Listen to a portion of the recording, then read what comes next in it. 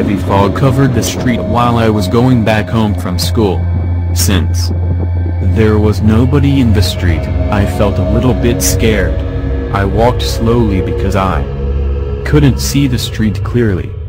When I passed a rubbish bin, someone tapped on my shoulder from behind. You couldn't imagine how shocked and frightened I was at that time. I turned around to see who it was, but I couldn't see anybody. In fact, I saw a large mouse that was transparent and it said hi to me. I was speechless. I ran home as fast as I could. After I arrived home, I told my family about this incident, but they didn't believe it. I was so upset because they all said it was my imagination and told me not to tell lies again. So I went back to my bedroom and wanted to go to bed. "How are you doing?"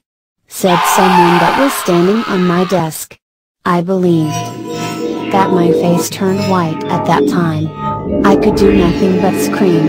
Since the ghost noticed that I was afraid, it introduced itself to me in a soft voice.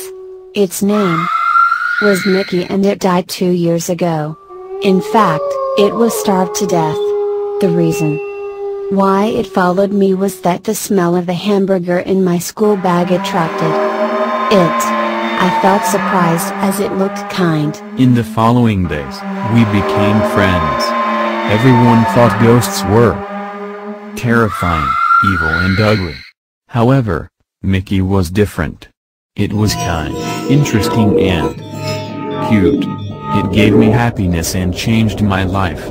For example, it played some tricks on my classmates. I loved to be with this new friend because we had a lot of fun. One day, heavy fog covered the street while I was walking back home from school again. Suddenly, someone tapped on my shoulder. However, this time it wasn't Mickey. It was a robber. He asked me for money in a low voice.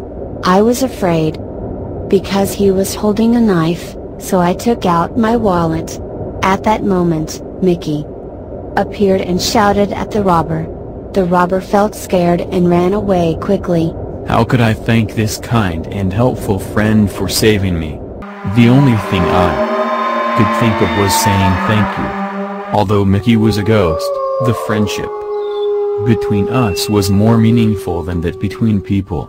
Mickey was the loveliest ghost I could ever find.